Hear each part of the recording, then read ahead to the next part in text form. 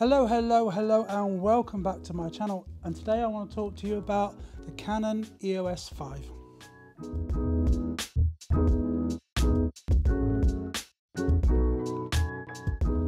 Yes, hello and welcome back. So yes, the Canon EOS 5, a fantastic, well-balanced, awesome camera.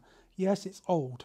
It's 1992 to 1998 and was targeted as a prosumer camera.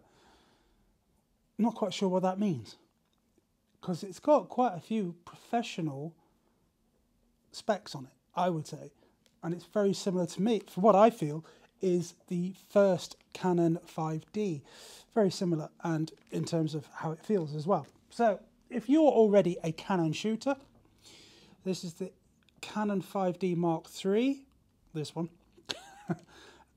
You can see they're a similar size, similar weight-ish, obviously depending on what glass you put on. This is by far sturdier than this one. This is still got a lot of plastic on it, as you can hear. But there's a lot of similarities in terms of how it feels and how it operates.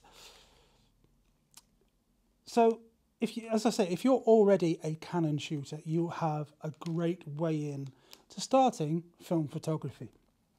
So, if, for example, you wanted to start doing it now, you'd go out, you buy, for example, the Canon AE1 program.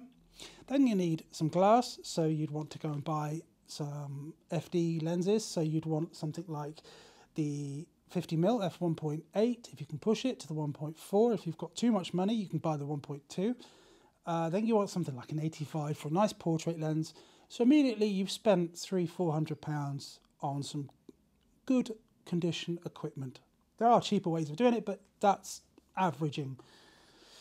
This, however, if you're already a Canon shooter, as I say, a Canon digital shooter, is just an EF mount. So your EF glass will fit quite easily onto there.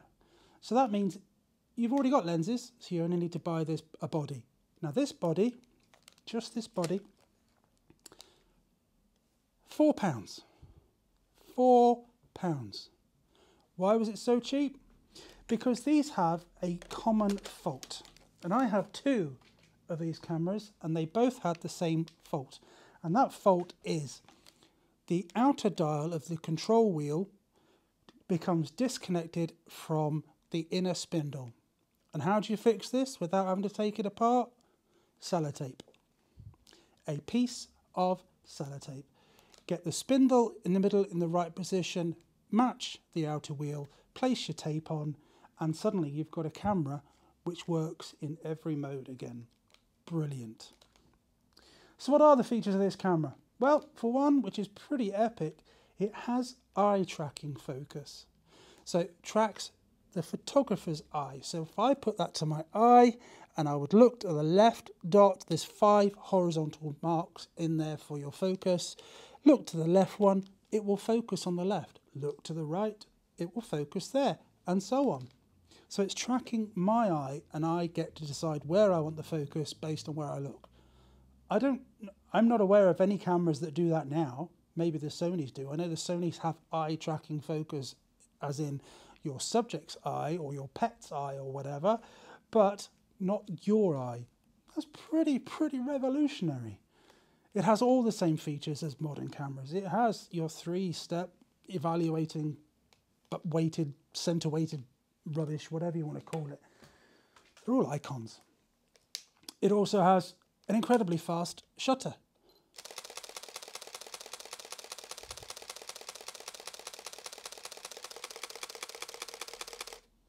That's pretty good. That's like a roll of film gone in a second. Obviously that's an expensive way of shooting, but if you had to, you can. It also has a built-in flash. How cool is that? I would assume that's the prosumer bit. But if you ever need a flash in emergency situation, rather than bolting one on top onto the hot shoe, you've got one built in. That's pretty cool. It's got the big wheel like a 5D, so everything is as intuitive if you've come from the digital back to film. Lots of other controls, which again are all very familiar. But the eye tracking one is a pretty unique and possibly one I think they should bring it back. So like I said, that one, £4.